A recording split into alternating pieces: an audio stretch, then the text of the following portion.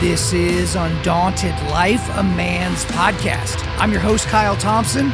Let's get into it. Welcome back to the Forging Table. The mission of Undaunted.Life is equipping men to push back darkness with content that forges spiritual, mental, and physical resilience. At the Forging Table, you'll see a group of regular guys forging spiritual resilience by digging into God's Word, and we're welcoming all of you to come along on that journey with us. Let's go out of order. That's Horn, that's Dagan, that's Winkler. Guys, we are digging into Acts 10, and let's just get right after it. So, Ryan, if you would not mind, let's start out with the first 8 verses of Acts 10. At Caesarea, there was a man named Cornelius, a centurion of what was known as the Italian cohort, a devout man who feared God with all his household. He gave alms generously to the people and prayed continually to God. About the 9th hour of the day, he saw clearly in a vision an angel of God come in and say to him, "Cornelius." And he stared at him in terror and said, "What is it, Lord?" And he said to him, "Your prayers and your alms have ascended as a memorial before God. And now send men to Joppa to bring one Simon, who is called Peter. He is lodging with the one Simon, a tanner, whose house is by the sea." When the angel who spoke to him had departed, he called 2 of his servants and devout soldier from among those who attended him. Having related everything to them, he sent them to Joppa.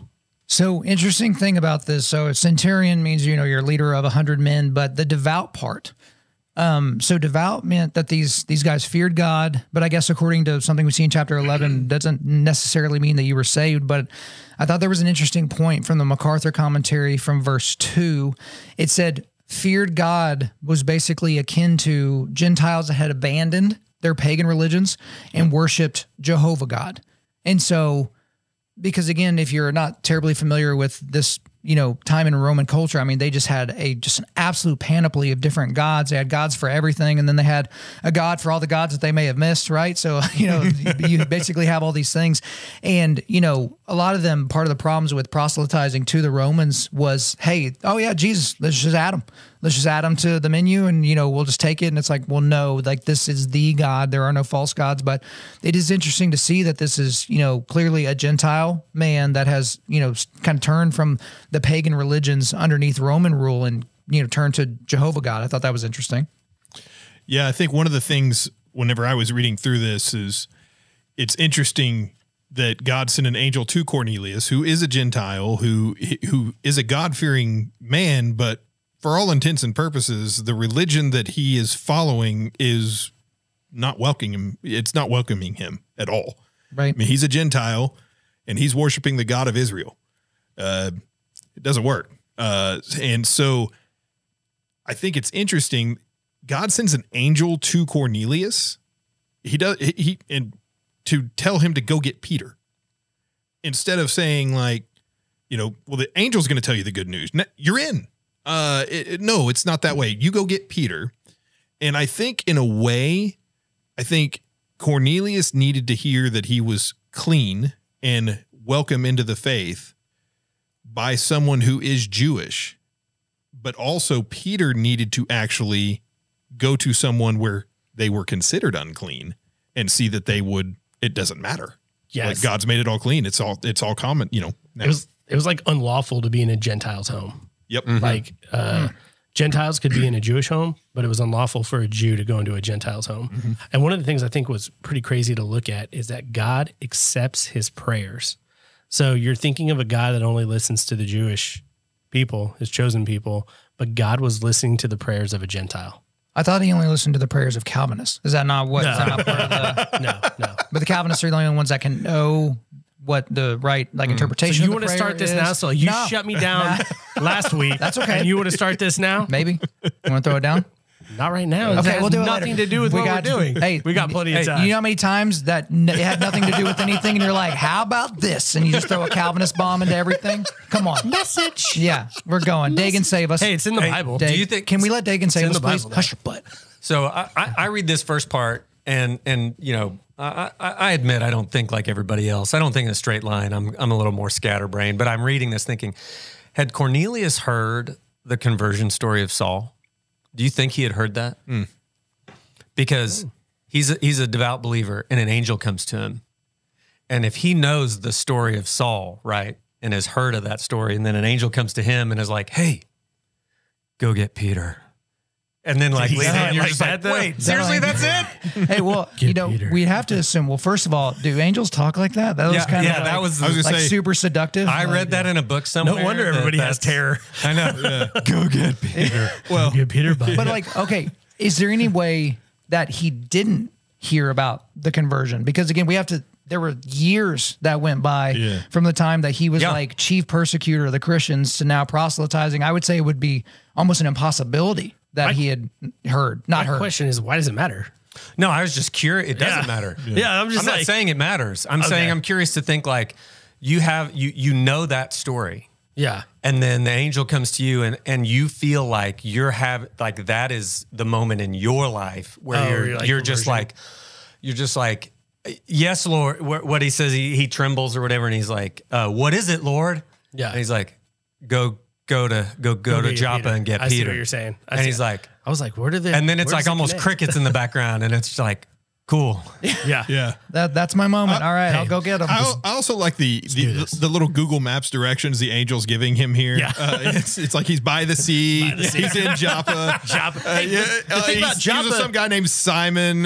He's a tanner, I think. And but I was actually laughing as I was going through this because I was going, this almost sounds like when I asked my wife, That's where is exactly what I was going to say. like it's by the Casey's. I feel like I'm listening to my wife give directions to my Right next son to- this over isn't the helping phone. me. It reminds me of the directions to Shroot Farms, where it's like if you pass a beehive, you've gone too far. It's like, You pass.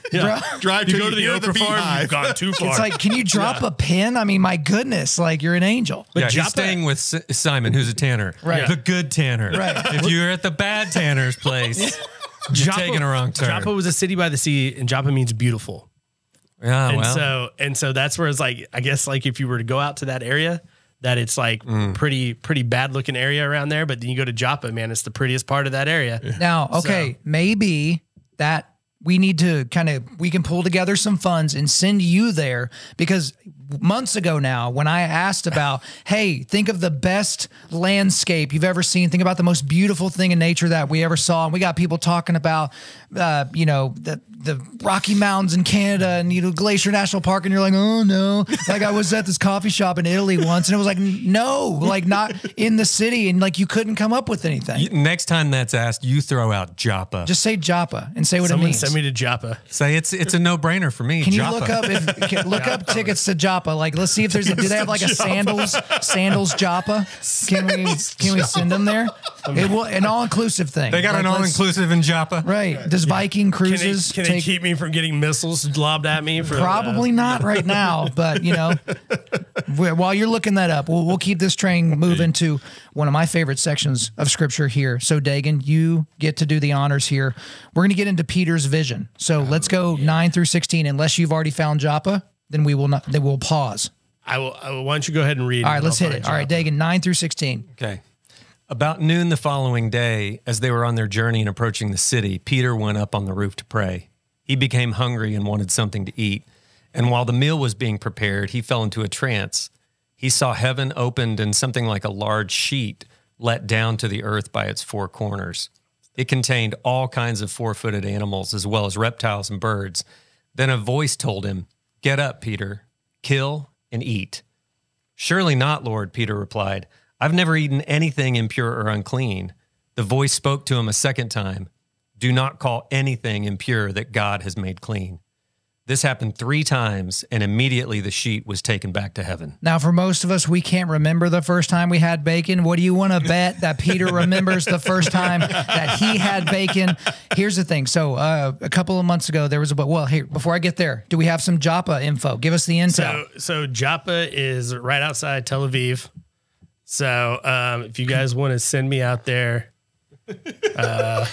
Guys, we're taking donations. Just put it in the memo line. 1 second. Yeah, Horn, what's your Venmo? When am I? I'm going to depart. Hey guys, I'm going to sound like one of those Pentecostal pastors right now. I'm like, all right, guys, we need this much Hit it. in 90 days. Right. So if we can get this done by September 9th through the 16th is when I'll go out there. Okay. And it's going to cost It's loading. Drum roll. That's loading. It's Okay. loading. Drum roll. Spinning wheel of death. Yes. Did you add in the security costs of like the armored vehicles that are going to get you in and out? I haven't done that yet. I'm just getting the airfare. Okay, just the airfare. This isn't All a right. hotel. Really, Just airfare. really what's happening is Ryan is actually a super secret soldier, and we're sending him undercover to go. Yeah.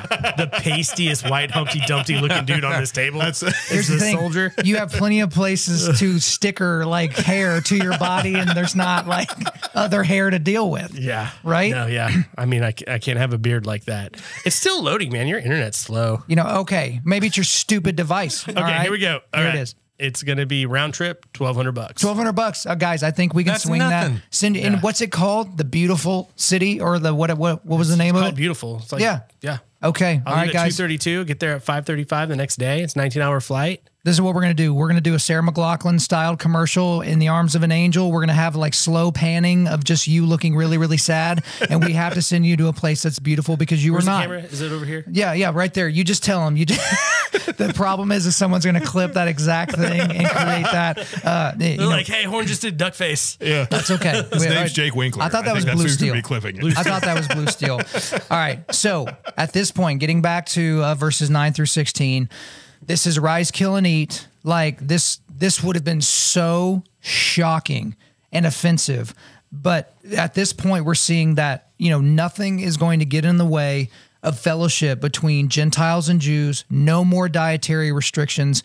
And a couple of months ago, there was a buddy of mine who, former NFL athlete, a tremendous, unbelievable athlete, and he decided that he was going to go vegan. And I was like, that's interesting. Like, kind of let me know what was the decision behind that. And, seems like he's gotten some, bad advice about that meat's bad for particular reasons, but that wasn't the argument he made to me. The argument he made to me was, well, yeah, I mean, according to the Bible, we should be vegetarians. And I was like, interesting. Where does it say that? Yeah.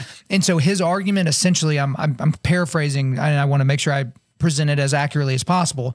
But it was like in the garden, Adam and Eve were built to not eat animals, that there would not be bloodshed in the garden. And so we were built from the beginning to be processors of non-meat and all of that, which he can't prove that, but that was his argument. But then I talked to Joby about it, and he's like, Acts 10, bro, rise, kill, and eat. Like, you got to be kidding me that you would think at this point that, you were going to subsist on beans and like lettuce. Does your something. buddy listen to Shane Claiborne? Is that where he's getting it from? No, I don't think he's a Shane Is that supposed to Claiborne be guy. like, when Jesus comes back, then everything gets turned into Yeah, or is he like a plowshares? Tom Brady fan? He was an NFL I mean, guy. Like, Well- he's trying to bring utopia here already. Yeah, through his veganism. Well, it's kind of one of those things. We didn't have as in depth of a conversation as I would have liked to really understand his point of view. But I mean, when you get to this section, there's so much here, because basically if anyone's like trying to say that you are killing animals have rights and blah, blah, blah, and you shouldn't do that, it's that they are beautiful and they are also here to provide us subsistence, tasty. right? And they are freaking delicious. Yeah. hey, everything about Christianity would look a lot different if you stopped reading after Genesis. Well, yeah, Genesis 2. If we're Yeah. back in the garden, okay, I get your point. We're not in a garden. Like, sin has entered this world. We eat meat. Yeah, it's we messed that delicious, up. bro. Yeah. Like, you've got to figure that one out. Okay, we got to take a short pause here, but it's like it has to do with this. I need to know, not want to know, not I'm desirous of this information. I need to know what everybody's favorite meat meal they've had in their lives. So Ryan, this one should be easy. This isn't like, hey, what landscape did you like the most? If you look at your entire life, okay, no, that's not why I said it. But if you look at your entire life, so it could be any number of things, but if you think about this one particular meal, this is the best meat meal of your entire meat eating career. Who's going first? I'll go first. Hit it. So, my wife and I, for our 10-year anniversary, went to Napa Valley wine country, and there was this place called Press, and she got it all set up and everything. And it's basically like a course meal. And they do multiple courses and pair it with wine. And they came to the meat course, and it was a beef cap Wagyu. And like, it was like probably 3 ounces, about 4 that ounces? big, like probably 3 or 4 ounces. And it was the most amazing thing I ever had. Like, it melted in my mouth like a Krispy Kreme donut. Like, it was so good in the glass of wine. And so I was like, it's our anniversary. I was like, we could splurge a little bit, I didn't buy any cologne that year. So like, How, I was like, are you okay? I was okay. Like you missing Yeah. A whole year? A whole year. I didn't buy any cologne just for this moment. Okay. All right. So, which made it even sweeter. Which made this even sweeter. I was like, hey man, can I get another one? And he's like, I don't know, man. He's like, it's pretty expensive. And I'm like, what are we talking about here? Like, wait, the waiter said that to you? The waiter said it to me. He's like, it's pretty expensive. You should have said, you don't know me, son. Bring me 2 more. I was like, wait, oh, how much was it? Man. No, is it gonna make me look like a douche? Like no, because what makes you look like a douche is spending like $500 on cologne. That's kind of douchey. Not meat, brother. Okay, in your eyes, since it's meat, I don't look like a douche. So like the guy, like it really wasn't that expensive. Like I've had some Wagyu steaks, like A5, and you're spending like $250, $300, and he's like $90, and I was like, oh my, it's $90. Oh, that's not. And he's like, yeah, man, it's $90, and I was like, you know what? I think I'll do it. He's like, because you're doing it, I'm going to throw in the pour of wine for free. Hey. And I was like, cool, and I was like, heck yeah. I was like, yeah. So I got like, it was actually bigger this time because it wasn't a part of like the menu. So I paid $90 and I probably got like 6 ounces. Worth it. And dude, worth every last bit of it. My wife, I was like, you want to buy it? She's like, no, I can tell you're enjoying Amen. it too much. Yeah. No. So she's like, you can have some more lentils. She loves me that much. So, but yeah, no, it was like a beef cap. And like the beef cap's like the top of the ribeye, man. It's just like the most Rib cap flavorful. Unbelievable. Oh man, it was Wagyu. Oh dude. All right, guys, have fun trying to top that. It was good. Okay, well, nicely done. Mine's nothing like that. I mean, I've had some good meals. The one that comes to mind is just more of like the experience of like I remember it. Yeah, yeah. And it was at Terry Black's in Austin, Texas, and their beef ribs. Oh boy. I mean, it's like, they probably weigh 4 pounds, and they just you jiggle the bone, and it's it just dinosaur bone. It is, and it is just like it makes you want to cry a little bit as you're eating it, just thinking like.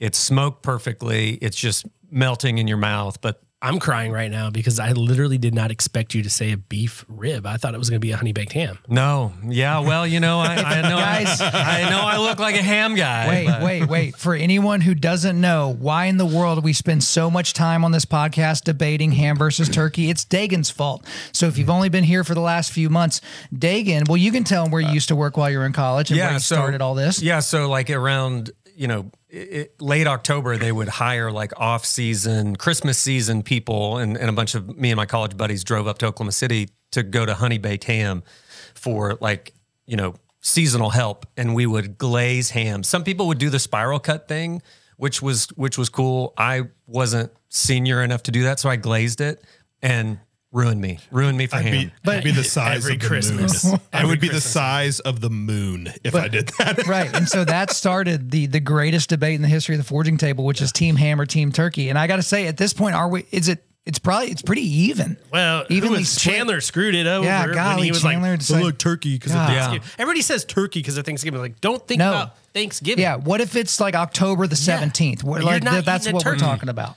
But Peter loved ham. He certainly had a did. Dream about eating it. Right. Most people, whoever has a dream about like Thanksgiving turkey. So, all right. So that's a good one, Dagan.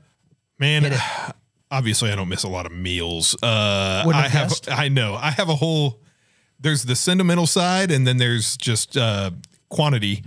I'm going to go first. My grandpa Rugg had an old Tasty Bake grill and was a magician with steaks. Every year, my dad, when it was his birthday, he would go and buy steaks from the butcher, and then he would make them on the Tasty Bake, and had a whole process for preparing them. And I tried to learn it, I couldn't. I was too young. But he had he would always make everybody a filet except for me. I got a big old T-bone. All right, amen. So that was so. Probably that is honestly because basically my sister wouldn't finish her steak. I'd get her leftovers. My grandma wouldn't finish her steak. I'd get her leftovers. It was kind of fantastic, but that's probably the best just for sentimental. Okay, very good. So got to give a shout out to the beef sponsor of Undaunted.Life at this point, Primal Beef. Guys, I'm dead serious. This isn't an ad. I'm just saying, like, I've tried a bunch of different samples from like some of the other meat delivery companies, and some of them were fine, but part of the problem was they would they're sourcing it from different farms. And so you can get the same box 2 months in a row and the meat's going to be completely different. But, you know, Primal Beef, like some of the best steaks, and the first brisket I ever made was a Primal Beef brisket. So Sucker we made was that. good. Man, it I took tasted me it the next day. freaking years before I was comfortable like taking on a brisket, just because I was like, man, I don't want to mess it up. And but when you get sent a brisket for free, it's like, all right, I'm playing with house money right now, so I'm putting it all on red. And so that we made it happen. But You did not mess it up. It was good with my salad. my man. Well, hey, you gave me a lot of good advice on that, and then shout out to Meat Mitch. He'll be featured prominently here in a second. I've got a couple of honorable mention. Oh, you meat get stores. honorable mentions? It's my freaking table, bro. That's Like true. I bought the table. All right, so here are the honorable mentions. They'll be quick, but Brazilian steakhouses. So that is built for people like me, because the majority of my calorie consumption is meat, and so this was like the 4th or 5th time I went. I literally went and took a potty break. And I didn't need to go pee. I'll just say that much. And then came back to the table and kept eating. And so I cleared room to come back so that I could eat more red meat. So that's one story. Really, really enjoyed that. Second story, the first deer kill of my life in my mid-20s. Went and shot a deer. It had snowed that morning. And so got a deer. This is the first time shooting a deer, cleaning a deer. And we literally took the backstrap from that buck, and that's what we had for lunch. And when the guy put it on the grill, like the meat's still obviously still warm. It was like even like, you know, kind of spasming a little bit. Cause I mean, this animal had just died. We took it off, and that's what we had for lunch. But greatest Did your vegan buddy make that? yeah, no, he was not invited. But my favorite meat story ever. So I had this weird job back in 2012. I worked in the MLB fan cave. And so they had like 22,000 people apply. And, you know, you had to be this super fan, and you had to create content. You had to watch every single game for the entire season. And so I was one of the nine people that was selected to go there. So a bunch of players, you know, current players and all-stars and legends and Hall of Famers and celebrities would come by. We would shoot content with them. Well, that would usually coincide with who was in town to either play the Yankees or the Mets. And so the Royals are in town to play the Yankees. And so a bunch of the Royals players at the time came by. I remember Jeff Francoeur came by, Billy Butler came by, and then George Brett came by. Now, George Brett walks in, and he owns the room immediately. We're in this big studio, a bunch of people in there, and he just owns the room. Big personality. Could not have been a nicer guy. So he and I start striking up a conversation, me and George Brett, and we're just sitting there chatting baseball and all that. And then we start chatting about barbecue, because obviously Kansas City Royals, you know, he's from Kansas City, you know, Kansas City barbecue, probably the best barbecue of any particular place. That's at least where I would put my stake in the ground. And he goes, hey, have y'all had any good barbecue in the city yet? And I go, no, we haven't had any. And the look on George Brett's face is like, wait, what? True concern. Like, he's like, wait a minute. Just so I'm clear, you've been in New York City for months and you have not found a good barbecue spot. And I'm like, no, George Brett, I haven't found a good barbecue spot yet. And he stops. He's silent for a second. You can tell he's kind of calculating. And then he goes, okay, cool. I'll fix that. And I'm like, I don't know what that means, but okay, George Brett. And so I shake his hand and he leaves, and it's a great thing. A week later, I get an email from George Brett, and it's a YouTube link. And I'm like, I think I'm getting catfish, but I'm clicking on it just in case. So I click on it, and it's him in Kansas City with a buddy named Mitch Benjamin, otherwise known as Meat Mitch. And they are making ribs and burnt ends. And they're like, man, you know, George Brett's like, man, I had such a great time at the MLB fan cave. You guys, because it was me and 8 other cave dwellers is what they called us. And it's like, y'all were so nice to us. And I was just, when you told me, Kyle, that you had not had any good barbecue since you had been in New York, I found that to just be an absolute crime. And so we're making up all these racks of ribs and these burnt ends, and we're sending them up to you. So be looking out for another email with instructions. And I am like flabbergasted. Like, what? Lo and behold, I get an email that says, this is when the ribs and burnt ends are going to be delivered. All the barbecue sauce will be in a separate thing. And at the time I didn't know this, but this is Meat Mitch's barbecue sauce. I think he's won the world championships of barbecue sauce twice with this sauce, his Womp sauce. So shout out to Meat Mitch and the Womp sauce. And that would have been enough. But you get a box in New York, you got these ribs, he's got dry ice, and he goes, around the corner from the studio is this restaurant. I've already contacted them. They're not open right now, but just go around to the back door, knock on the door. A guy named Vinny or whatever is going to open the door for you. They're going to have the oven ready to go. They're going to warm up the ribs for you. So just make sure you leave them in the foil, and, you know, we'll take care of business so you guys can have Kansas City ribs sitting there in the middle of Manhattan. Dude, I was like, Like what? When you what do talked you about do? that, I was like, "You're going to tell me the best barbecues in New York City?" Because I was about to be like called Offended. bullcrap on that. The man. answer is no. And it's not, dude. They had to fly it in from Kansas City. Flew it in from I mean, we're talking like overnighted in dry ice. But again, at any point, had he stopped the train of hospitality, it would have been fine.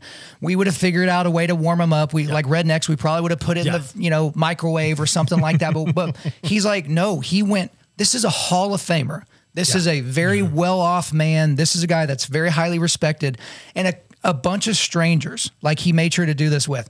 And I thought the story was over, but I remembered something. So that year, the All-Star game was in Kansas City. So we go with Major League Baseball. We're at the All-Star game, but the night before is the home run derby. And so we're out in left field and kind of the area where a lot of the home run balls are coming in, everything like that.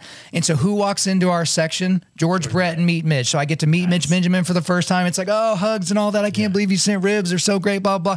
And George's like, hey, Kyle, great to see you again. All right, man, enjoy yourself. And so he takes off. 10 minutes later, platters of Kansas City ribs and barbecue came courtesy of Meet Mitch and George Brett. Awesome. He didn't say they were coming. They just showed up in our section. Man. So I've been to Kansas City a couple of times, and I've gone to Meet Mitch's. I picked up barbecue sauce when I was there, but I actually took some people from work. They were like, they wanted to go to this other barbecue place. And I was like, no, you guys ever tried Meet Mitch? And they're like, no. And I took them over there, and they were like, dude, how did we not know about this place? I was like, it's good. So he opened his first restaurant there called Char Bar, and then he opened up one here recently where it's just Meet Mitch. So Char Bar's more sit down ambiance, but you're getting ribs and burn-ins, but there's also some really cool, drinks and appetizers. But Meet Mitch, the actual Meet Mitch restaurant, that is, metal tray, butcher paper, how many pounds of this you want, quarter pound of this, quarter pound of that. And so shout out if you're ever in Kansas City. I know, but guys, you're torturing me. Dinner is coming. It's not going to be. It's not Meet your Mitch. brisket though. It's or not my Meet Mitch. brisket. Yeah. You know what? But sorry. Maybe I should have done this towards the end of this episode, but no, we do have to cover. That story is unbelievable. And I don't doubt for a second that the meal that you ate in New York was like life-changing, but the story, the meat could have been terrible, and I would have been like, "These are the best ribs I've ever eaten." Like that's an unbelievable story. Yeah, I mean, because you got to think that year I met, hundreds of current players. But it was just such a unique thing. There's so few things like that where you could tell that somebody actually gave a crap. Because some people are like, "Okay, I need to turn on the charm because cameras are rolling, and these people are going to be in these videos, and I don't want to come off looking like a douche." The only douche we met all year was Brandon Phillips. He's an absolutely horrible, reprehensible, terrible human being. You know what? I'm calling Brandon Phillips out right now. This is what Brandon Phillips did. I straight up told MLB, I was like, if any of these two guys come to the studio, make sure I'm not here because I'm going to have a problem with them. Brandon Phillips, Niger Morgan. I don't want to see those guys. Problem was because Brandon Phillips got into a little kerfuffle with Yadier Molina. It had ended up ending the career of Jason LaRue because there was a big fight between the Reds and the Cardinals, and Johnny Cueto ended up kicking Jason LaRue in the head with his spikes. He got such a bad concussion, it ended his career, and it started with Brandon Phillips. But Brandon Phillips was on the docket to come. It's like, I'm a professional. This is my job. I'll just, whatever. But he sees that I'm wearing Cardinals stuff, and he sees that I'm wearing a Yadier Molina jersey, which I wore on purpose, hoping that he would say something, I will admit. But then just kind of instigating a little bit. Yeah. And then he goes, oh, man, I'm going to rip that jersey off you and wipe my butt with it. And I was like, okay. All right. This is like right when he walks in. So I'm like, I can't be around this guy. I got to be on other parts of the studio. And luckily I wasn't going to be in the video with him. It was going to be the two female cave dwellers. Well, Brandon Phillips proceeds to, because it was supposed to be kind of a puff piece thing. And the girls are like, hey, Brandon, you have a lot of followers on Twitter. And, we're building our Twitter profiles and things like that. What do you think that we should do to, kind of get the same followership and engagement that you do? And he goes, show them your tits. Sorry to anyone who's like watching that. I didn't this is a man's podcast. It's a man's podcast. So he goes, show him your tits. And he thought it was hilarious. And I heard it. Trashy. And I literally walked over to the MLB executive. I'm like, if he doesn't get out of here right now, I'm going to flip out. I'm going to absolutely flip out. I cannot believe that y'all are just letting the cameras roll after he said that to these two girls. This is so unbelievably disrespectful. Yeah. Get him the hell out of here. So he was the biggest douchebag that we had, the entire time that we met. But when you see someone that takes extra effort to remember people other than themselves, another example that year was Miguel Cabrera. So Miguel Cabrera, one of the best players of this generation. You could put him, he's probably in the top 50 best players of baseball ever, argument for top 25, whatever. This was the year he hit for the Triple Crown. Okay, so the Triple Crown hadn't been done. So for non-baseball fans, that's where you have in your league the highest batting average, most home runs, and most RBIs all in the same season. And it hadn't happened for like 40 years or something like that before that. Yeah.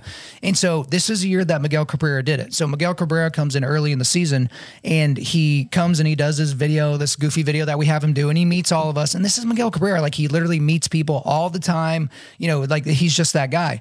Well, then fast forward to the All-Star game. We all see him at All-Star Press Day, and he comes up to us. He's like, "Oh, Kyle, what's up? Fan cave." And I'm like, this is really weird. Like, this guy's like an absolute heater.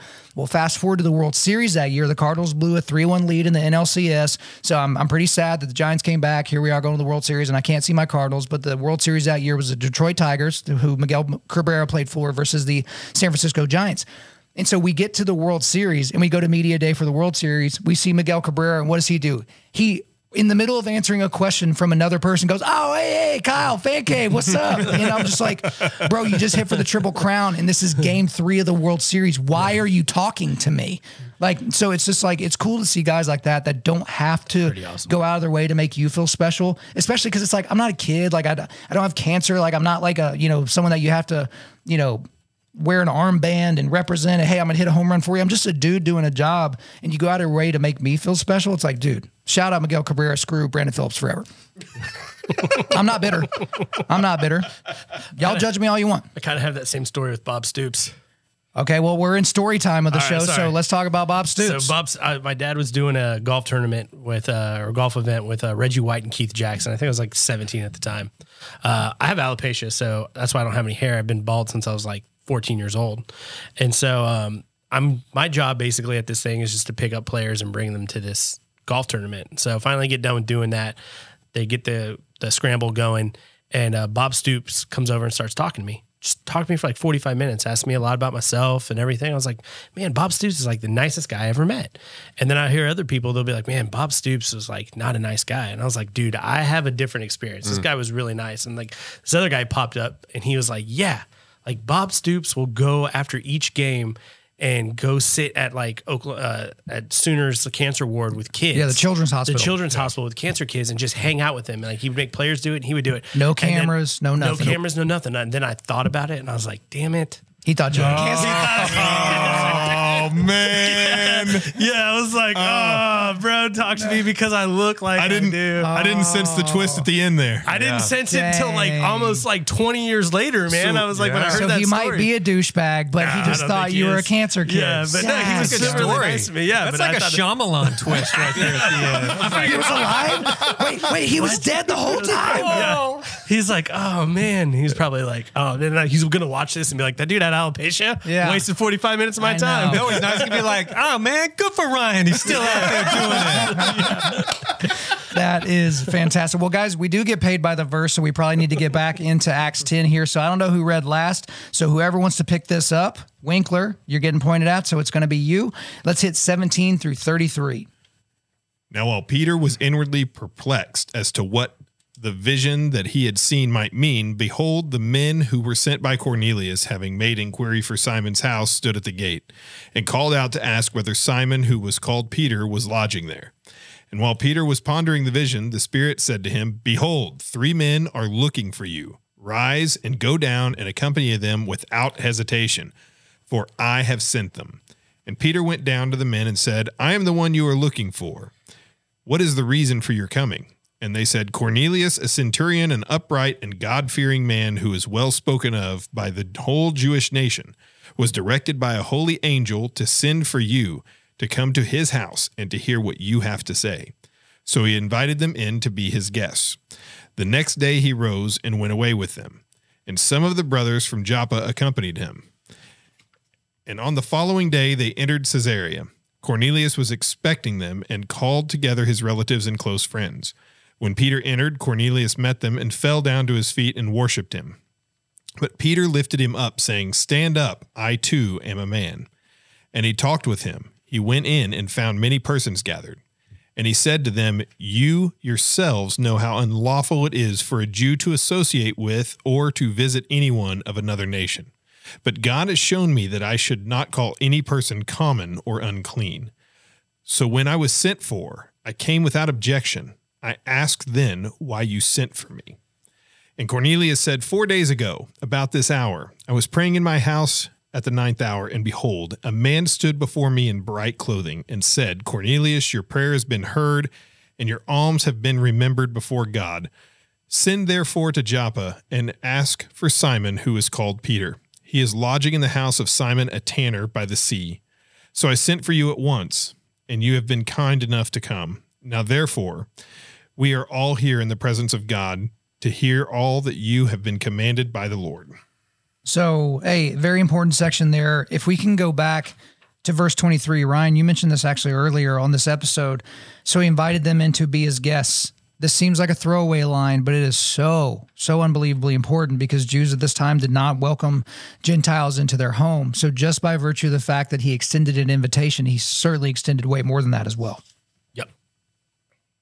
Great point, Kyle. You nailed it. Let's move on. So, all right, I'll move on to my next point, you freaking jerks. All right, verse 26, where Peter lifted him up saying, stand up, I am to a man.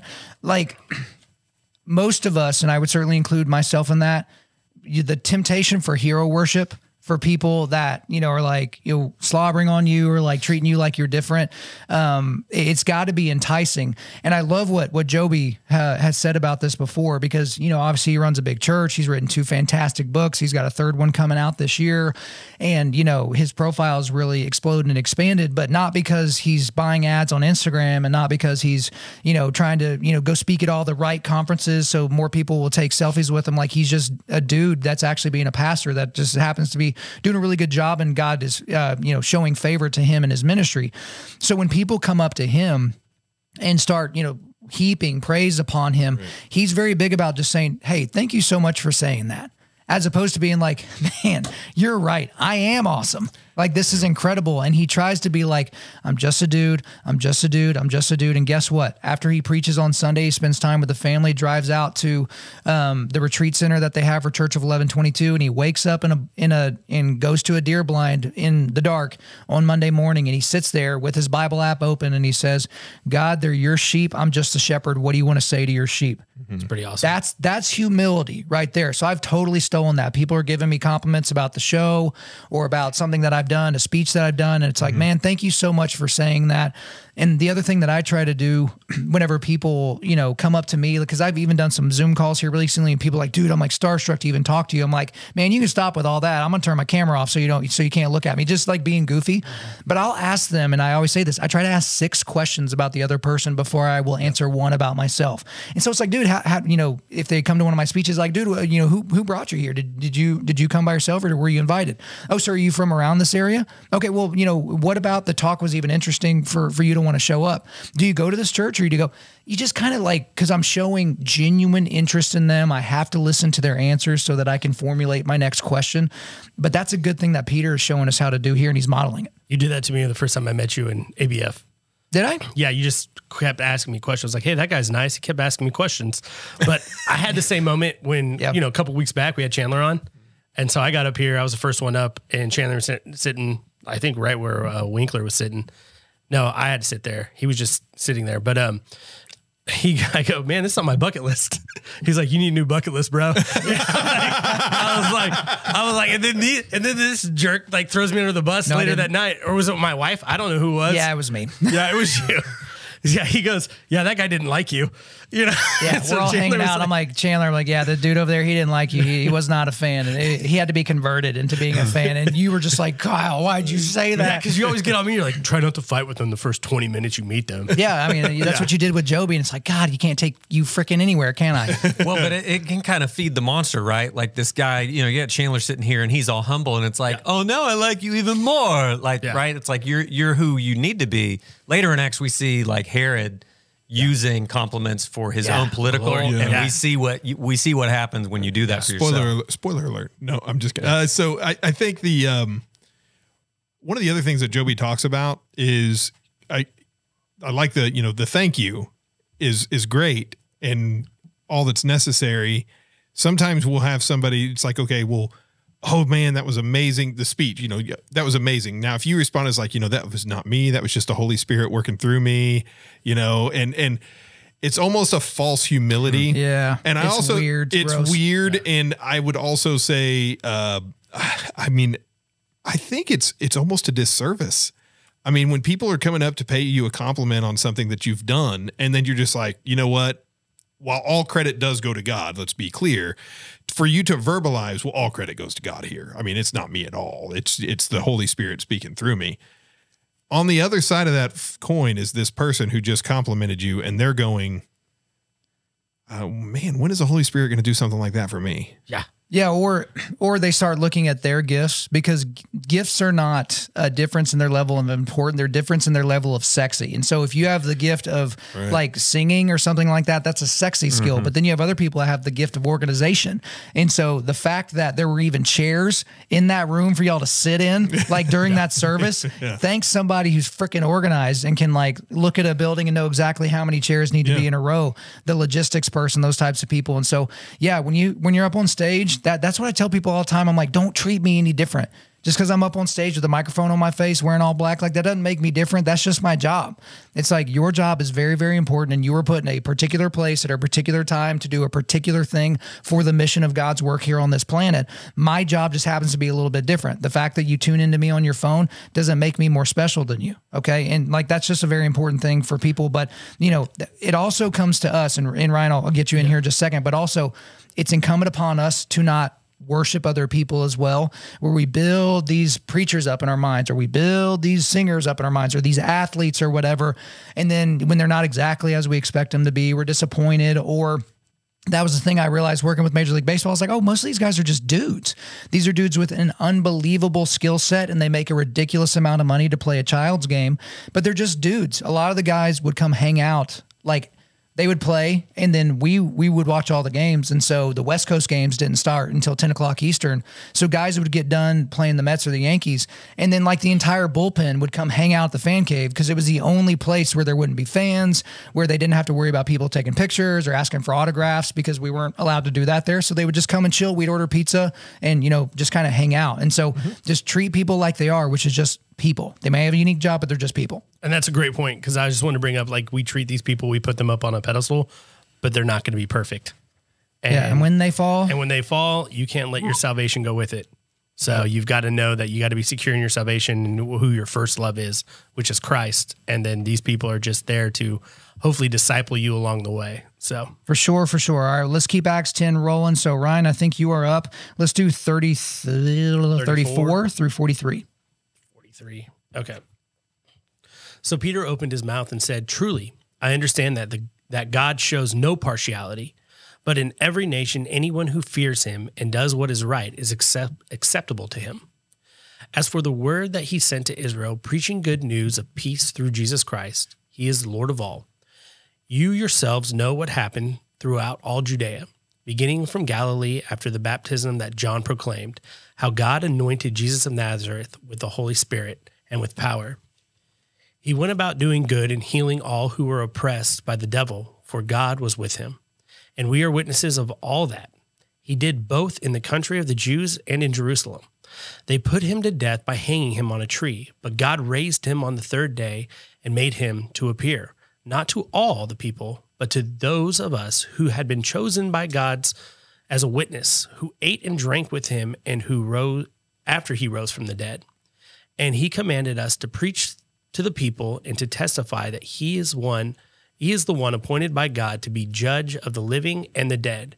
To him all the prophets bear witness that everyone who believes in him receives forgiveness of sins through his name." Okay, so we don't have all the time in the world to really dig into this, but this section, I'll admit, was a little bit confusing for me.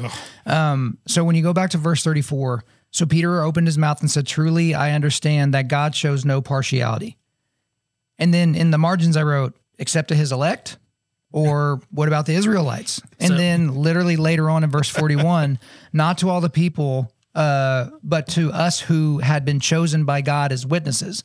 And so inherently in these comments, and even in just the narrative of the Old Testament and up to this point, as we see in the New Testament, it seems very clearly that God does show partiality. So I'm not trying to be heretical and say, well, I am Peter, he's talking out of both sides of his mouth here, but it just was confusing to me. So he shows he shows no partiality. Partiality is because the Jews were the chosen people. And so if you were not a Jew, the Jews viewed you as somebody who was unclean and that God would never touch. And so now that he's bringing Gentiles in shows that he shows no partiality. And so when he says that, he goes, truly I understand that God shows no partiality, but in every nation, anyone who fears him and does what is right and is acceptable to him. See, I take this a different, I mean, and maybe this is what you meant. So I'm looking at it when he says he shows no partiality. I think he's talking about his judgment. I don't know if because to me, it's not like, well, I chose Israel and then I changed my mind and now the Gentiles are in. To me, when they talk about not showing partiality, it's I show no partiality in my judgment. Essentially, God judges everyone the exact same way, that his justice is universal. Yeah, his justice is universal, but his righteousness isn't. Expand. I don't understand so, that. Like, this is truly like, Same. so you talk about the elect, okay? Truly, I understand that God shows no partiality. You're talking about his judgment. So he's going to judge sinners no matter what. So what happened is through Christ, Christ is a propitiation of our sin. So the Jews would think that Christ and the Messiah, or the second coming that Isaiah talks about, is only for the Jews. But it's not true. He's for the world, just like John 3:16. For God so loved the world, he gave his only son. And so the world is everybody outside the Jews. Gentiles are the world because the Jews viewed themselves as a chosen people. Does it still not make any sense? I get your point, Okay. but that it's not quite landing with how you said it. So Gentiles are the world. Right. They're everything outside the Jews. And so the Jews so Peter would have viewed Gentiles as unclean, that God was never going to save them. Right. So you're looking at this in a Calvinist lens, and you shouldn't look at it in a Calvinist lens. You should look at it as Peter is a Jew who believes everything outside of Judaism is unclean. But he's saying God shows no partiality. Right. Saying That's how God shows no partiality. God shows no partiality based upon Jew and Gentile anymore. Not anymore, because again, I would say I don't think it's an anymore statement because I would say, does God change? Through Christ, Does God change, though? God doesn't change, but the righteousness was done. Like, so if we look back at Abraham and we look back at everybody, they were saved by their belief. Mm-hmm. Okay, so now we have Christ Jesus, who is now the propitiation of our sins. Mm-hmm. So not only, he didn't just die for the Jews, even though throughout the Old Testament, the Messiah was there for the Jews. And so that's what was said to them.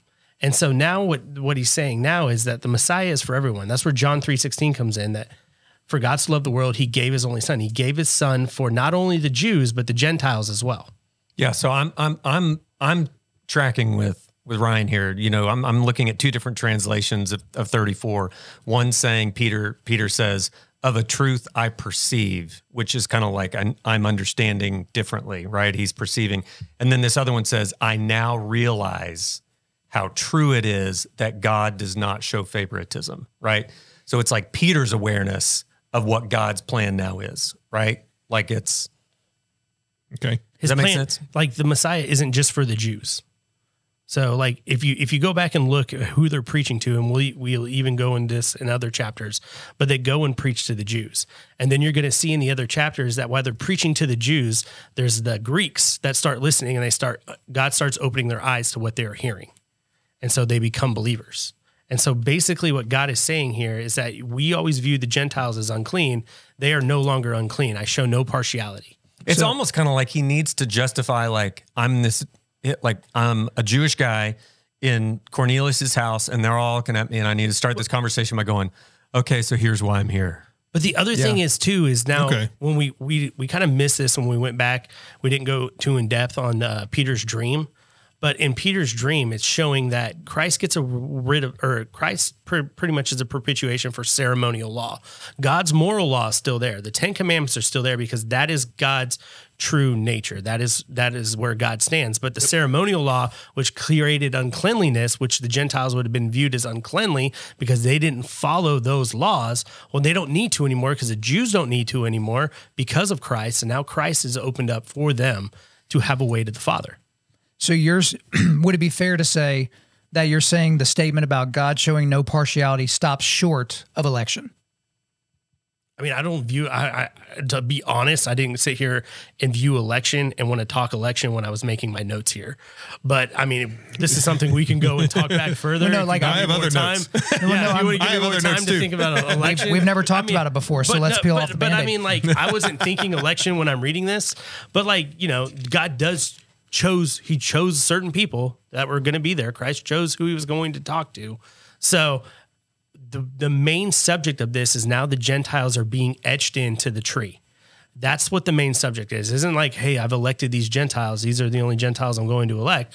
Does election play a process? In my mind, yes, it does, you know, later on, but that's not the point he's trying to make right now. That's why I'm asking if you think this statement stops short of the discussion of election, because obviously within now that, okay, great, we bridged the gap between Jew and Gentile, bridge gapped for forever because the propitiation of our sin debt via Jesus on the cross. But God certainly, at least in Calvinist theology and parlance, does show partiality because he only is going to save the people he wants, correct? Well, he shows partiality anyways because of whether you believe in him or not, he's not going to save you. So like, if I'm going to go off of your thought of free will, well, he's still showing partiality because you're using your free will not to believe in him. And so is that really wrong? Is he showing partiality because you choose not to believe in him? So he's not going to let you into heaven? You know, like you could still make a case for partiality there. The case that I'm making is partiality. There's like partiality before it even comes to my decision, because a Calvinist would say, well, no, you don't decide. You're either elected, you like God foreknew. And that's the problem with most of the hang up with the Calvinist theology is that there's a difference between foreknowledge and forcing of something. Did God foresee and foreknow that when he sent Christ, he was going to save Gentiles? Yes, I believe that. I believe it was predestined. If that's what you want to hear. I think that the passage in this, the specifics of this passage here has nothing to do about predestination and everything to show how Gentiles are being etched in to God's promise. What about verse 35? But in every nation, anyone who fears him and does what is right is acceptable. So every nation. So what was the Jewish people? What were the Jews? Were they a nation? Yes or no? At that time? Yes. No. Jews were a nation. Not at that time. Yes, they were. They were conquered by the Romans. Well, they were conquered by the Romans, but they were still their own nation. And so they viewed themselves as a nation. They still lived under a theocracy. They had the Sadducees they had the Pharisees. They were a people, but there was not a Jewish nation. They viewed themselves as a nation. They may not be a nation in the fact that they had a piece of land and were a nation. They viewed themselves as a nation, and everything outside of their nation was Gentile. And so what he's saying is, Jews are just not they're not the only nation anymore. I am now opening this up to all nations. So it has nothing to do with election. You sure? I didn't read it and want to go into a Calvinist argument with you guys on this. So I was not prepared. You're always ready. Dude, I try to get you when you're not prepared. It's more fun. You always try to get me when I'm not prepared, and then you sit me with all the Arminian guys. No, I don't think anybody would put themselves in that cap, but we're giving you an opportunity to learn how to calm yourself and just have a discussion with people. I'm having a discussion. Remember last time we had a discussion like this? You like pouted and ran, and like you said, and you were like, I don't want to come back. I quit the forging table. I almost did. Yeah. I don't want to redirect that was my own pride. I don't want to redirect everybody's ire here, but I agree. I read it the same way that Ryan thank did. you. Oh, how dare you, Dagan? Get out of here. Dagan's not a Calvinist. Shame. So, but I quit the forging table. But I don't want to like bury the headline here, because when I'm reading this, I'm picturing Cornelius and his family, and they're listening to Peter recount his. You know, he's telling his story of what he witnessed. And can you imagine like the jaws in that room just being on the ground? Yeah. I'm tracking with what you're saying. I'm just, you just like to give me a hard time. I do. It's all good. You guys like to get me all worked up. Well, hold on. I should say I'm tracking with what you're saying now. Basically, It's more like, as Dagan was putting it, it's more like Peter coming to this realization, not necessarily that he is speaking for God. It's more of But he is speaking for God. But he's explaining, hey, I'm here, Right. because I now realize that you were part of God's plan of why Jesus came, and then let me tell you about what happened. But these are the first Gentile converts. Yeah.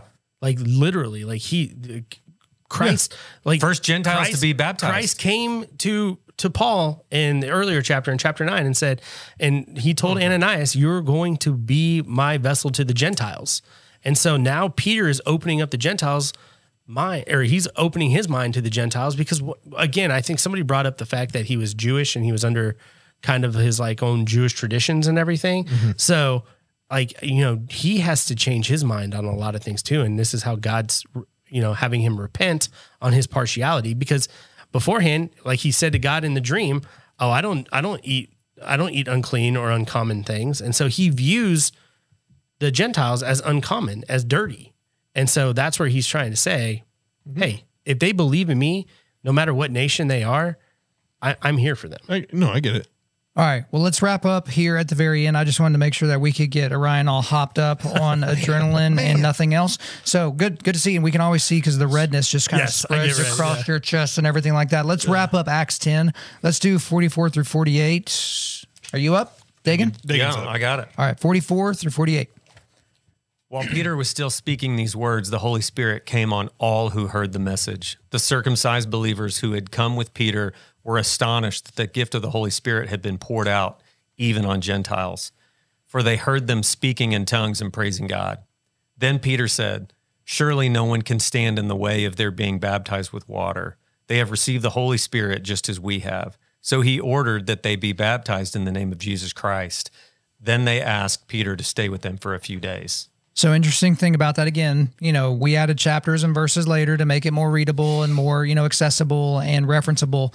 But I feel like this section, you know, foreshadows a little bit of chapter 11 and certainly foreshadows Galatians 2, where Peter, you know, started showing favoritism to the Judaizers and, you know, was like, hey, yeah, you know, Christ and all that, but also get circumcised and, you know, follow the law and do all those different things.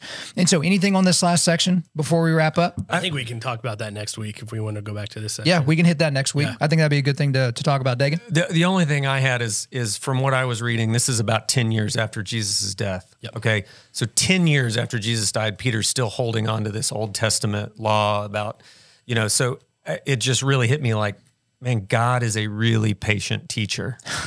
And we should be more like that, right? huh? Like that's exactly what I thought. With people, so impatient, and this is Peter, right? And like, and it took 10 years to go through, you know, for Peter to get to this point where the Gentiles were part of it, right? And we're seeing this with Peter, and then when we get into chapter 11, we're going to see it with the Jewish Christians of the church. Like, he's going to go back and tell them this story and watch, like, you see the reaction the first time, and then you see the reaction after. It's pretty cool. Well, guys, that's your trailer for next week. We're going to leave Acts 10 there, but we're going to come back here next week and dig into Acts 11.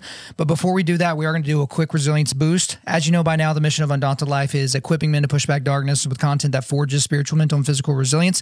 And also, just wanted to let you know, we're going to do a quick resilience boost with the forging table starter set. So guys, if you want to do your own forging table with your group of guys, but you don't know what you need to get, we have put together a 5-book set through Crossway that you can get for half off. It includes a fantastic men's study Bible, a journal, a devotional, a couple of very, very good reference books. So you can use the promo code and get half off there. But also we are partnered with Logos Bible Software, the most powerful Bible software on the planet. So if you want to take your Bible study to the next level, make sure you do that, but don't do that at full price. Use our link here in the show notes so you can check that out for yourself. And also, we are a donation-based ministry. So if you're wondering how you can support us in our work to equip men around the globe to push back darkness, just hop on board and be a monthly donor.